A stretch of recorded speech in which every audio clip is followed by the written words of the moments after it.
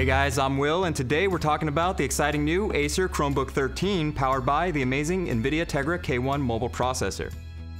So let's start by talking about just how exceptionally power efficient this guy is. Most Chromebooks will get you about 8 hours on a single charge. This will do 13 hours. And at just 18 millimeters and 3.3 pounds, it's one of the thinnest and lightest Chromebooks on market today. And you'll notice there are no fans, so it runs completely silent. And you get all of this in a comfortable 13-inch notebook that has a clean and modern design. But what really sets the Chromebook 13 apart from all the others is the performance of the world's most advanced mobile processor, the NVIDIA Tegra K1.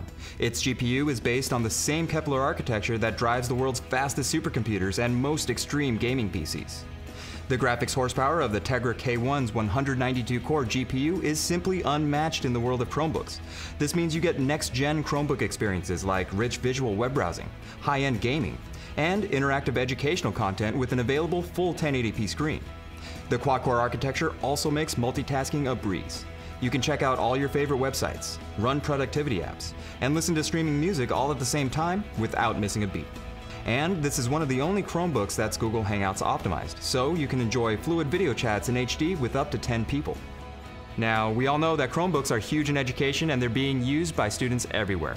Here's a perfect example. This is BioDigital Human. It's a searchable 3D model of the human body that's being used in over 2,500 schools across the US. And thanks to Tegra K1, you get the performance you need to enjoy perfectly fluid experiences on next-gen content just like this. Another common use case for Chromebooks is to have a bunch of different websites open all at once. The quad-core Tegra K1 easily outperforms dual-core processors like the Celeron that you'll find on this Chromebook right here and many others like it. So let me show you what that means. Here we have two websites open, CNN and ESPN. We also have Songza streaming music in the background, and Google Docs is fired up right here.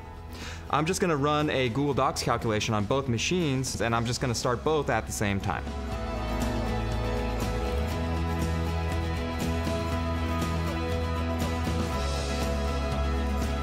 As you can see, the dual-core Celeron takes significantly longer to complete the task compared to the quad-core Tegra K1.